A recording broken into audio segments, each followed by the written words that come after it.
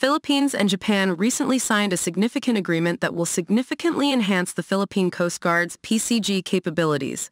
On May 17, 2024, an exchange of notes was signed, paving the way for a 500 million yen, over 500 million United States dollars, official development assistance, ODA, loan from the Japan International Cooperation Agency, JICA.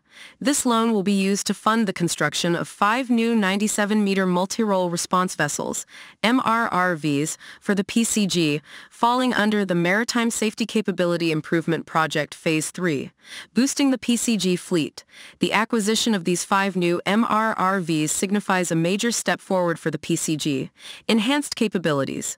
These vessels will provide the PCG with greater capacity for maritime law enforcement, search and rescue, SAR operations, and maritime security patrols. Expanded reach. The 97-meter size of these MRRVs suggests improved seafaring capabilities, allowing the PCG to operate farther out at sea and cover a wider area. Modern technology. The new vessels are likely to be equipped with advanced navigation, communication, and surveillance systems, enhancing the PCG's operational effectiveness. Japan's continued support. Strategic partnership. JICA's loan highlights the strong partnership between the Philippines and Japan in maritime security cooperation.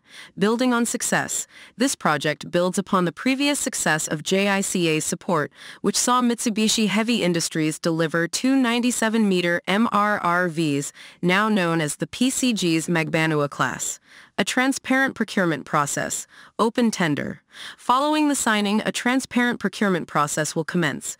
Japanese shipbuilders will be invited to submit bids. Philippine evaluation. The Philippine government will then conduct a thorough evaluation of the proposals before selecting the winning bidder. Looking ahead, the acquisition of these 5 new MRRVs represents a significant investment in the Philippines' maritime security capabilities. This project strengthens the PCG's ability to safeguard the country's vast maritime territory and enforce maritime laws. Additional points to consider. The estimated timeline for the construction and delivery of these new MRRVs.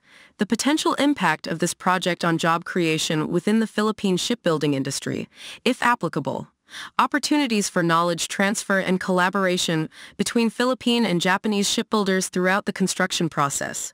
By staying informed about such developments, Filipinos can gain a deeper understanding of the efforts undertaken to ensure a more secure and well-protected maritime environment for the Philippines.